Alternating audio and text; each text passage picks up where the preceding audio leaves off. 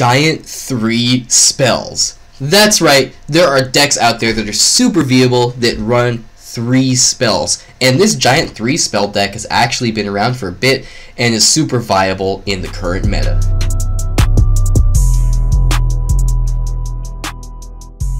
Now, the whole giant 3 spell thing is something that I thought, that's kind of wonky at first, but it's actually super viable. It's been pretty prevalent and powerful for some time now. I've seen it in a lot of different metas, and you know, it's definitely really strong in the current meta, so I definitely recommend giving this a go. It would be really good in metas where bait is really popular, which isn't really the case right now, but regardless, this deck does work out really well. And really quickly, guys, if you're wondering what the shirt is, it's Berger, Perg, and there's a picture of a pug on it, so little comedy there. I try to have funny shirts and stuff like that from time to time.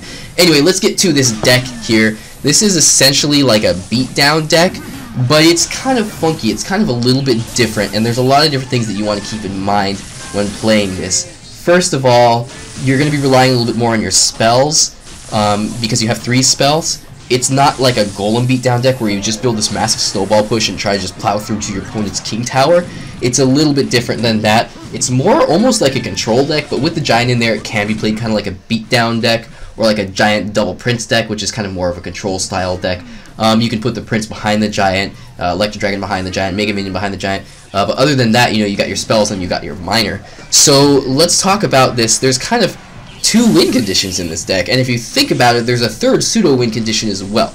Well, the 2 obvious ones, I mean, of course, giant is a win condition. It goes straight for the tower, it's a tank, you get it in training camp, unless they changed that. It used to be in training camp, I think it still is. It's just a pretty straightforward, understandable, easy to play win condition. The minor is a lot more complicated, and I know it's not too complex, and anybody that's a good player at this game knows, you know, how the minor works, but if you're a beginner, kind of understanding the intricacies of the minor and why he's so powerful and effective, and why being able to place him anywhere on the arena is such a big deal, you know, it doesn't come as naturally right away as like the giant. Just putting the giant in the back, watching him go to the opponent's tower, putting units behind him, watching them wreck, right? So you got your 2 main win conditions, which are the giant and the minor, and then you could also argue that the prince is kind of a pseudo win condition. He doesn't go directly for the tower, but he does have a ton of damage, and if he does connect to the tower, even with just 1 charge effect, it takes out like 1,000 health. Not that much, but it's an insane amount of HP to the tower. It can do some serious damage. So as I mentioned, the prince is also kind of a pseudo win condition, but you use him a little bit more on defense. You're generally going to be using the giant as your offensive unit, and then this is really interesting, and I remember this from a CWA video a long time ago, is you can actually kind of, so to speak, you can pass the baton from your giant over to your minor.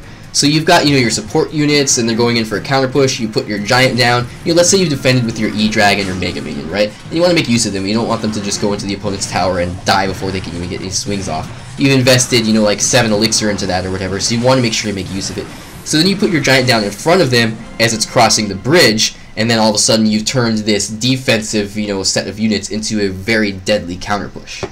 Now, once that giant has died or is getting to be low health, you can actually send in your minor, and again, you're kind of passing the baton from the giant over to your minor, because the giant was playing that role of that main tank for the tower, doing the damage to it, but he's about to die. You want your E-Drag and your Mega Minion and maybe your Prince to live a little bit longer, get more value. You send in the minor on the tower. All of a sudden, the tower's attacking that minor, and that's doing the job of tanking for your support units. Alright, guys. The E-Drag, as I mentioned, it's a stun unit, so naturally, it's great for countering Inferno units. You're going to see Inferno Towers and Inferno Dragons and Sparkies that are going to be great counters to your Giant, so that's mainly what that E-Drag is there for. He's also just kind of a range support card that just, you know, plays that range support role, similar to a Musketeer, which is really good in this deck. You do want to have a range support card for sure. So, mainly for countering those 2 things, but he can also be used for a little bit of other things, just like a range support role as well.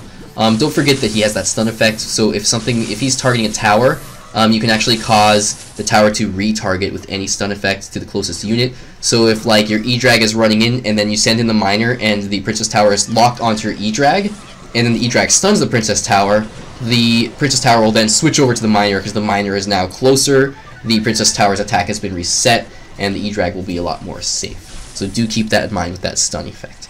Alright guys, what about the Mega Minion? Well, Mega Minion is just pretty typical in most decks, honestly. He's good in a lot of beatdown decks. You see him all over the place. He's just very typical and mainstream now for a number of reasons, so I would recommend that card for sure in this deck. It's just a reliable defensive card, and if you have a tank in front of him and he does manage to connect to the tower, he can wreck that tower so fast. He's got really high damage, really high DPS, so if you can manage to get him onto the tower, that tower will drop very quickly, especially with like a giant or something tanking in front of him, doing extra damage as well. But generally the Mega Minion is going to be used on defense. You're going to be using it to counter things behind your opponent's tanks or hogs or ram riders or battle rams. So it's good for countering musketeers and wizards and witches and things like that in the back. You can also be just a source of extra DPS for taking out big tanks like a golem or a giant or something like that. Now what about the 3 spells? Because that's kind of core in this deck. Well, the 3 spells, as I mentioned, it allows you to counter bait really well, which isn't so popular in this deck, but it just really clears up the way for your win conditions.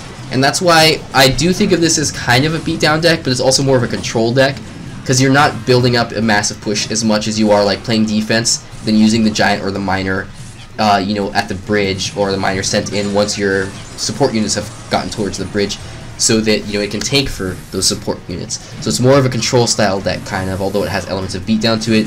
And again, especially because of those 3 spells in there, you're consistently going to be able to clear the path. If they've got a goblin gang and a skeleton army, you can send your miner in, you can log the gang, and then they put the skeleton army down right after, and then you zap the skeleton army. It's great. So there is definitely a lot of crowd control with those spells. You can clear the way out for your giant or your miner or whatever you may need to in order to get some serious damage onto the opponent's towers. Now, I keep talking about the miner being used to counter or to tank and to do damage to the princess tower or the king tower, but it can actually be used as a counter to range support units or any sort of support unit as well. If you've got a push going in, and let's say they have an E-Wiz and it's going to counter your prince, and it's going to counter it by preventing the charge, you can send in the miner directly onto the E-Wiz, or maybe the musketeer or the wizard or the witch or the princess or whatever it is, and the miner generally, especially if there's some sort of support for that miner or something tanking the tower for it, the miner will generally be able to take out that ranged support unit. So you can use it to snipe out princesses and things like that as well, so do keep that in mind. And naturally, it can be used to counter pumps, of course. You can use the miner, you can use the fireball to counter pump. I wouldn't recommend log and zap so much against pumps. I think at one point they were an equal trade. I don't know if that's still the case anymore, but definitely don't be afraid to use your fireball on a pump. You can also do things like send in the miner, making your opponent think that you're sending the miner onto their pump, but actually sends it to the princess tower, and then just fireball the pump, or vice versa. All kinds of fun stuff like that. So you have 2 things to counter pumps for sure. Alright guys, so let's talk about card replacements and opening moves, and then we'll wrap this up. This will be a pretty quick video. So for card replacements, let's start from the top left there and work our way to the bottom right if we're looking at the deck list on the top left of my screen here. So for zap, you can always go with another light spell. You can go for snowball or barbarian barrel. But I think if you're going to replace a log, you would do barbarian barrel. For zap, there's really no reason to replace it. If you wanted to, maybe snowball, but I mean, zap is like one of the most versatile spells. It's a common. Why would you replace it? For Mega Minion, you could just go like Minions or Mini P.E.K.K.A. or something like that, but probably something that attacks air because you don't have too much air defense, so maybe regular Minions would be good. If you wanted to just get a ranged support card like a Musketeer, that might work out as well too. Just be careful that they don't fireball, your Musketeer and your E-Drag if they're clumped up together. For the fireball, you could go for like a poison. You could also go for a heavy spell like a rocket or a lightning. If you wanted to go, I feel like you could fit a pump in this deck, but there isn't as much element of spell bait. If you were going to run Musketeer or something, or Hunter instead of Mega Minion, and then you were to run Pump instead of like Fireball or one of your spells, then you do have an element of spell bait with the Musketeer or Hunter, with the Pump, and with the Electro Dragon. But other than that, I would probably stick to the 3 spells. For the Giant, you could easily go like a Goblin Giant if you like that. If you wanted to go super heavy, you could go Golem, but I don't know if Golem 3 spell works out quite as well as Giant 3 spell. For the Prince, maybe like a Bandit, something heavy hitting, maybe even like a Mini P.E.K.K.A., something like that. You just do some serious damage to melee units. You could go Dark Prince, but he's not that great right now. For the Electro Dragon, you want another stunner unit, so like Zappies or E-Wiz is a great go-to. For the Log, as I mentioned, you could do Barbarian Barrel. And then for the Miner, unfortunately, nothing plays that same role as the Miner does going onto the tower, but you could go for another win condition like a Hog or a Battle Ram, or maybe just another mini tank like a Knight or a Valkyrie or something like that. As far as opening moves go for this deck, guys, it's pretty straightforward. You can open with a Giant in the back, a Prince in the back, you can cycle your Electro Dragon, You could cycle your Mega Minion. You could send in your Miner onto the tower to get a little bit of chip damage initially.